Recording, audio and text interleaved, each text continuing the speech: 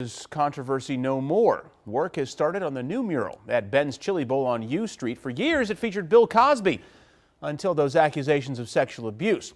Well, now the replacement is going up. So I believe the artist has called it the torch. So you've got Harriet Tubman holding the lantern, kind of shining down on some very notable people. Prince, you've got the Obamas, Muhammad Ali. People who have really done a lot in D.C. You've got Jim Vance, Marion Barry. I was walking down U Street and I saw Obama and Prince first, and that's what got my attention because, of course, I'm a huge Prince fan. And then I walked in and saw all the other really important African-American figures on the wall, and I thought it was really inspiring. It's amazing. I hope the crowd love it when they come here. It's going to be a nice scene.